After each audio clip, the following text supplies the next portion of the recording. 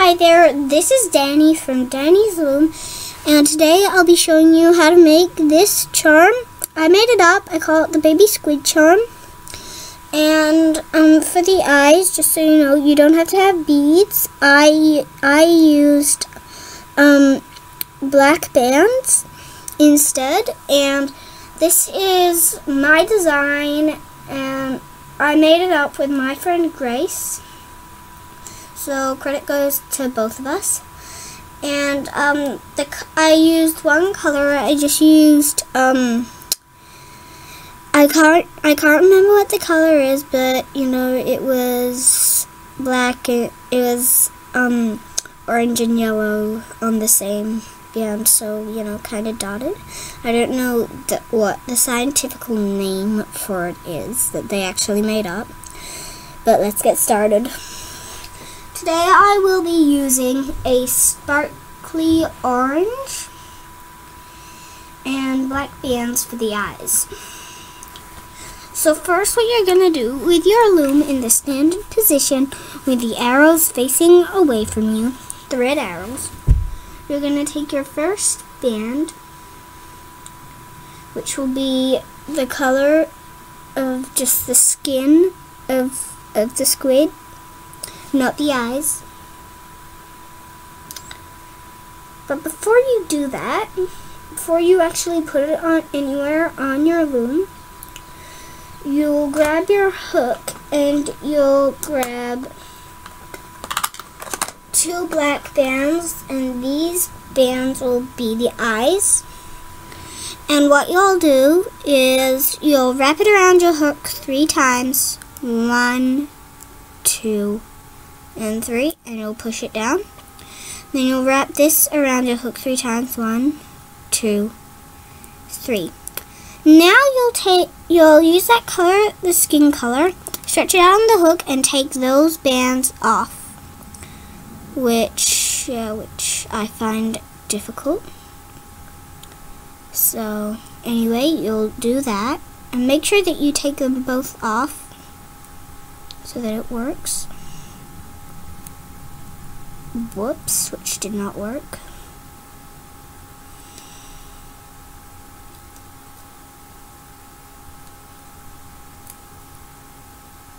Yes, if that happens, just wrap it around again. And you'll do that. Take it off. And when you take it off, make sure that you don't take off the other band. So, yeah.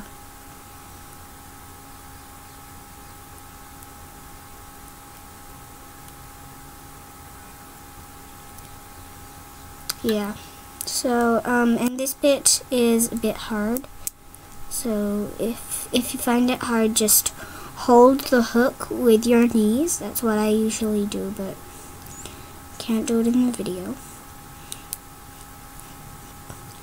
And you'll slide that down. Then you'll put the pit that is in your hand on the hook, and we'll save that for later.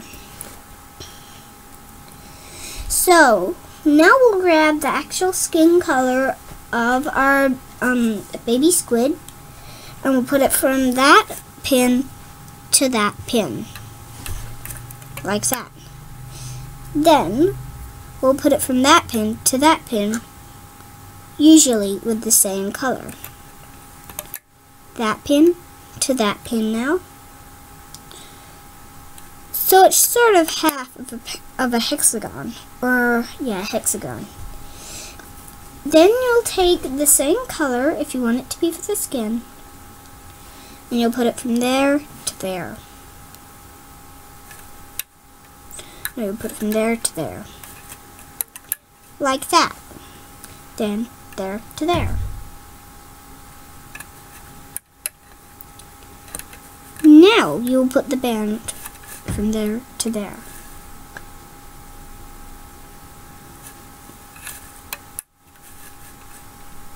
Push it down, sorry. Now there to there.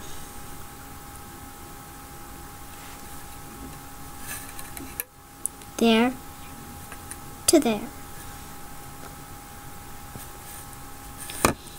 And you'll push it down. Now what you'll do is you'll grab the same color, unless you want to do different color. You'll put it from that pig to that pig. And then you'll put it from that pig to that pig. So like that. That pig to that pig.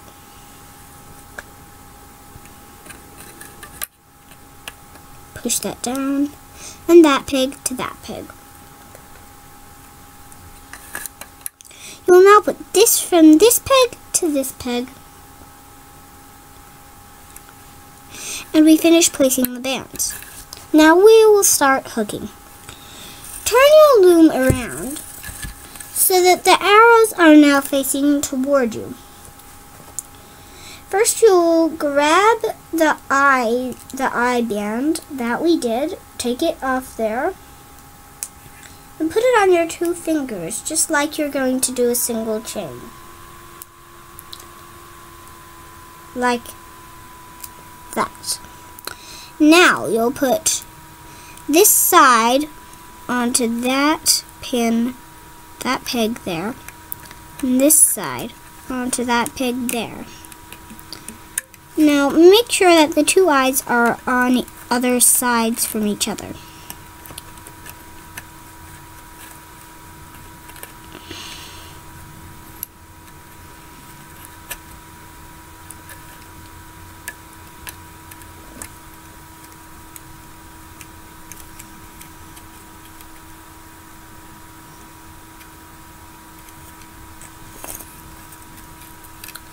This may prove difficult,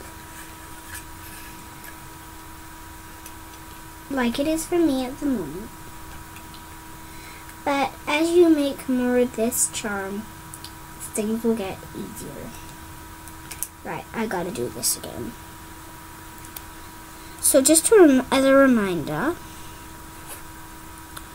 so you know how to do it, you wrap it around 3 times. 1, 2, 3. And then you grab the other one. Oops, came undone. Grab the other one. 1, 2, 3.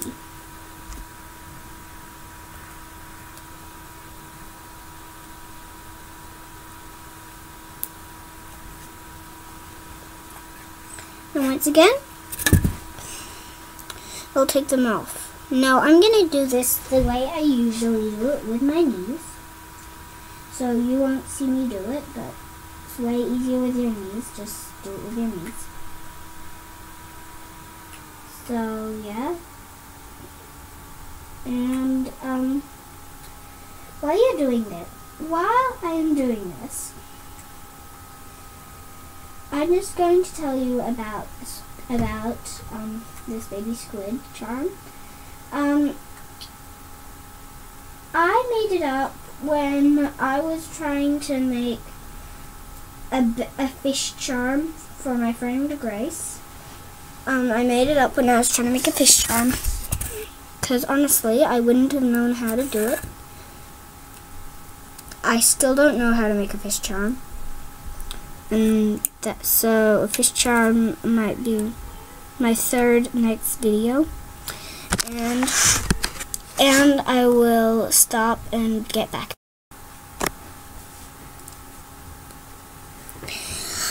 I am back, and I put the eyes on and separated them. So yeah. Now you'll grab a band of the same color as that part, the tail, and you'll grab a cat band. So what you'll do, 2 fingers on each one, twist, figure 8, and just put it back on there.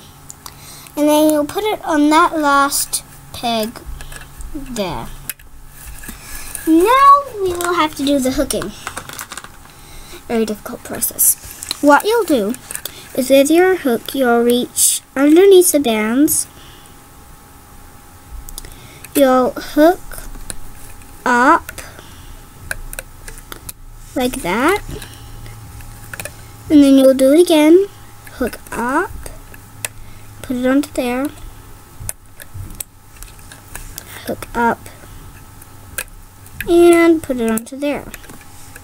Now you'll reach under here, hook up, put it onto there, under here, put it onto there. Now this bit is probably the hardest bit, because you gotta reach under all these bands, which is difficult. But this is a difficult charm. And put it on there.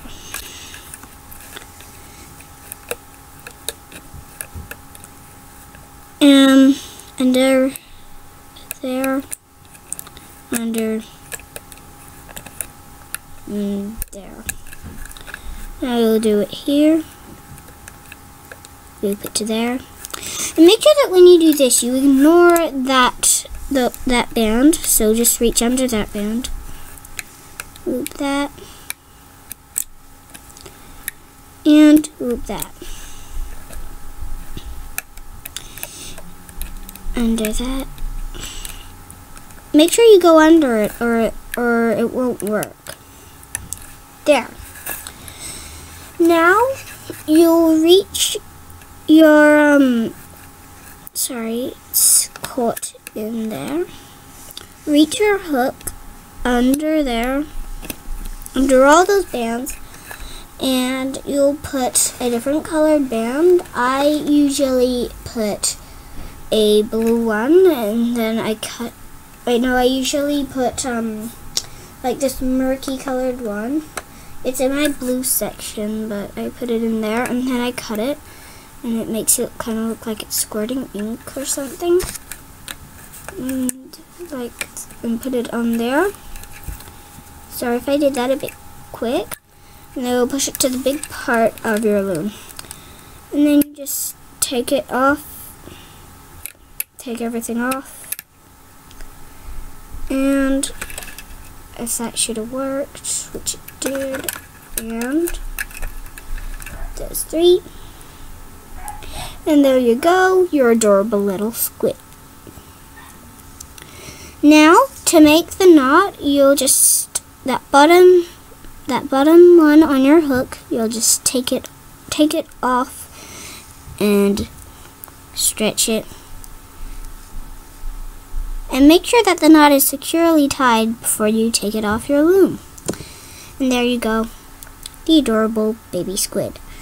It does not look good in these colors, but you know, you can use any color you want on it, and it's very cute to like hang it up in your room, or you can sell them. So yeah, thanks for watching this episode of Danny's Charms and Watsits. I'll see you next time when I tell you how to make a snake charm out of loom bands.